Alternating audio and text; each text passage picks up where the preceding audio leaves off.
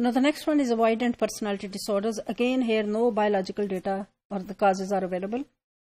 Data on biological or genetic causes is available. However, یہ دیکھا گیا ہے کہ یہ وہ لوگ ہوتے ہیں جن کی پرسنالٹی کے اندر بہت زیادہ نیوروٹسزم اور انٹروورژن ٹائپ آف پرسنالٹی ہوتے ہیں. تو اگر آپ انٹروورٹ پرسنالٹی ہیں اور آپ نیوروٹک ٹریٹس بھی ہیں, آپ کے نیوروٹسزم بھی ہے, so these are 2 traits of personality. تو وہ of course the person would try to be away from other people, would try to avoid them because anxiety بھی اس کے اندر ہوگی. سو this has been identified as the major factor for developing avoidant personality disorder. Then dependent personality disorder, again no genetics or biological studies are available. However, psychodynamic perspective says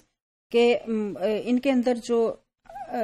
insecure form of attachment to others جو develop ہوتی ہے وہ result کرتی ہے clinging parental behavior کو, کہ اگر بچہ بچپن میں بہت زیادہ اس کے اندر کلنگنگ پیٹرن ہے بچوں ماں باپ کے ساتھ کلنگ کرنے کا ارلیئر چائلڈہڈ میں, اپ برنگنگ میں, وائل اس کی چائلڈ ریئرنگ ہو رہی ہے, تو اگر وہ کیئر ٹیکر یا پیرنٹل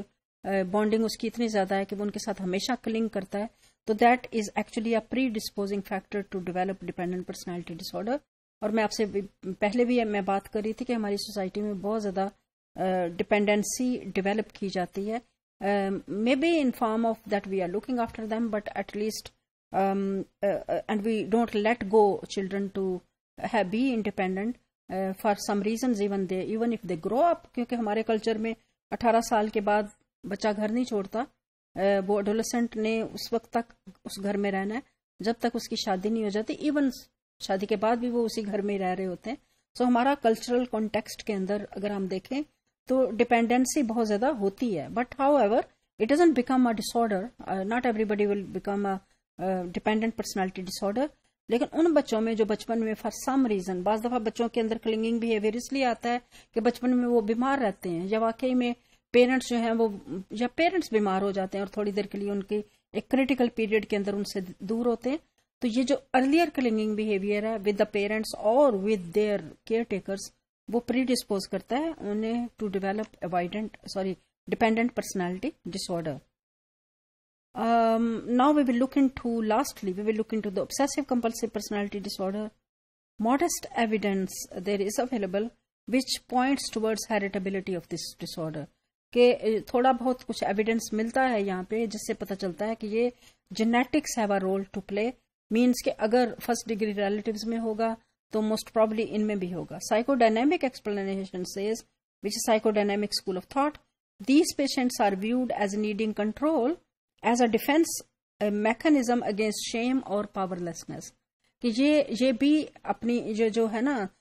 کنٹرول جو کرنے کا, پرفیکشنزم کا, ہر چیز میرے ہاتھ میں ہونی چاہیے, میں اسے اس طرح کروں جس طرح میں کرنا چاہتا ہوں, وہ جو کنٹرول ایکسرسائز کرنے کا فینومینا ہے that actually emerge because of shame اور انڈیکویسی اور پاورلیسنس آف این انڈیویجول, اور یہ بھی اسٹیم کرتی ہے فرام چائلڈہڈ. اگر بچے کو بہت چھوٹی عمر میں بہت زیادہ اس کے اندر گلٹ انڈیوس کیا ہو, یا وہ بہت زیادہ انکیپیسیٹیڈ فیل کرتا ہو, تو وہ موسٹ پرابلی بڑے ہو کے اس کے اندر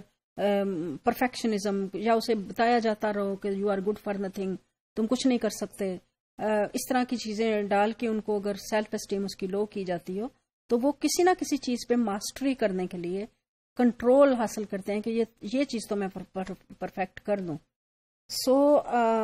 دس is about ایٹیالوجی of personality dish orders, and we have covered salient features, common criteria of personality dish order. Specifically we have looked into each personality disorder separately,